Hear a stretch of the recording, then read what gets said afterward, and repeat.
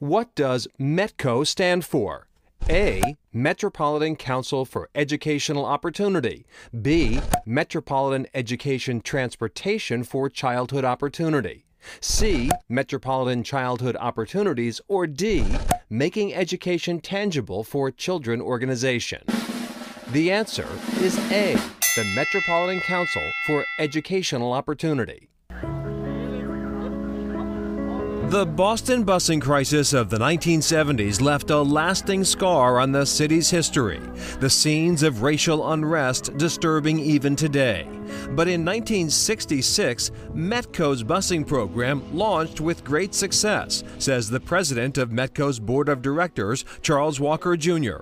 What was different? School busing in the 70s, there was a mandatory component, and METCO was the program of the people that wanted to do it. Professor Susan Eaton of the Heller School for Social Policy at Brandeis wrote a book on METCO entitled The Other Boston Busing Story. It was really a story that was obscured by the busing crisis, which was the big explosive story full of the drama and the action. And then meanwhile, we had an example of a pretty successful voluntary effort that could have been bigger. METCO began in response to a group of parents boycotting the Boston schools. It was created because there were racial disparities in the quality of the education kids were getting in Boston, to such an extent that you had sixth graders reading at second grade and third grade levels. The facilities were inferior. It was created not just to eliminate racial isolation and racial imbalancing, but to really just provide equity in education for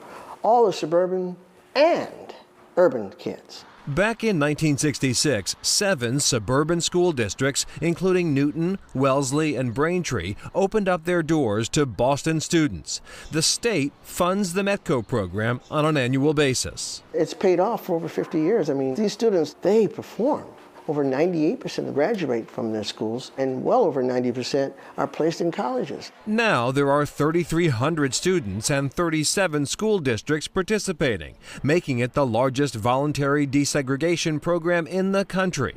Some might argue the most successful as well. It really was born in the civil rights movement as a collaboration between activist African-American moms, for the most part, and suburban elected leaders of school boards.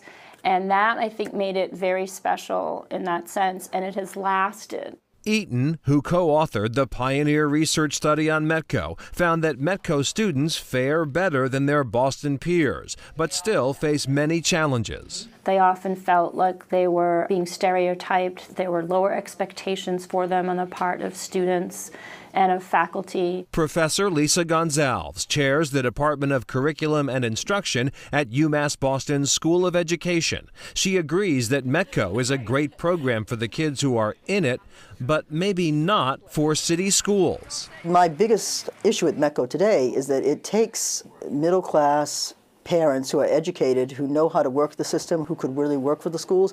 It takes a lot of those parents out of the system, so they don't advocate for the schools in the city.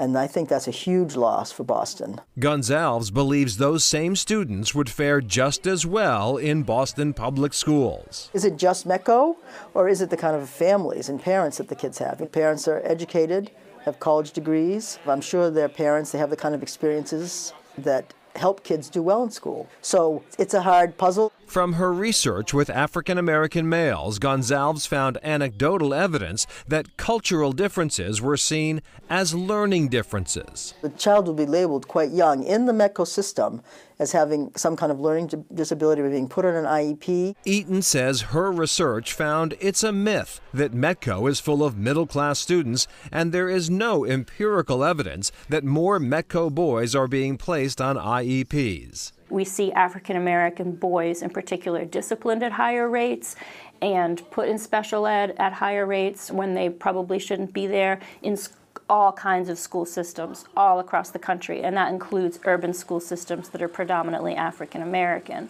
So that is a big problem everywhere, and it's because of racial discrimination. And the reason METCO was created half a century ago. METCO is trying to be a corrective to that discrimination that created a situation that is quite unnatural, where we live apart from one another. It's not going to solve the whole problem, but it is, in fact, about all we have to do that. Roughly 3,000 students participate in METCO each year, and tens of thousands have participated during the life of the program. METCO is currently accepting applications for the 2023-24 school year.